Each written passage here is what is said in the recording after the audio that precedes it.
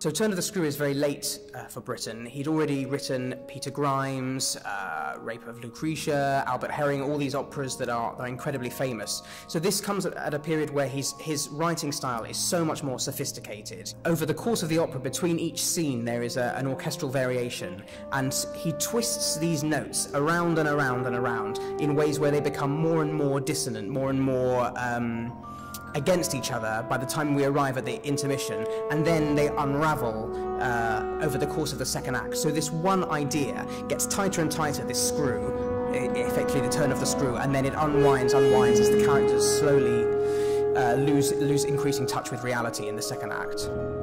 Dus ik vind het een zeer interessant psychologisch verhaal. Ik ben altijd aangegrepen geweest door dit stuk en ik wens het dan ook niet te brengen of te laten zien als een voorspelbaar geestesverhaal. Het moet meer zijn, het moet meer dubbellagig zijn. Ik wilde echt ook een regisseur die zich bewust was van die psychologie, die niet het traditionele verhaaltje zou vertellen van we zitten in een spookhuis en niks is te verklaren. Vandaar ook de reden om iemand als Andrea Breed te vragen.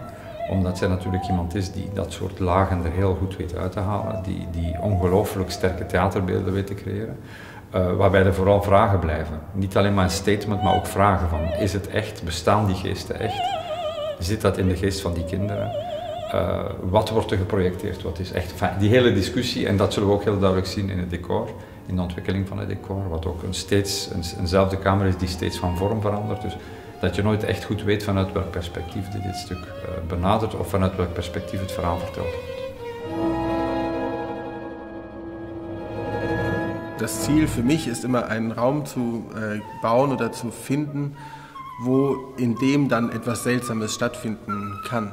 Was wir bei Turn of the Screw noch haben, ist, dass wir letztendlich unendlich viele Ebenen für den Zuschauer, die sich sehr ähnlich sind, hintereinander setzen, die sich verschieben und wo man nicht weiß, ob das ein Spiegelbild ist, ob das eine Erinnerung ist, ob das was passiert, was schon in der Vergangenheit passiert ist und ob das diese Gleichzeitigkeiten aus verschiedenen Perspektiven, das ist eigentlich das, womit wir spielen werden oder probieren werden.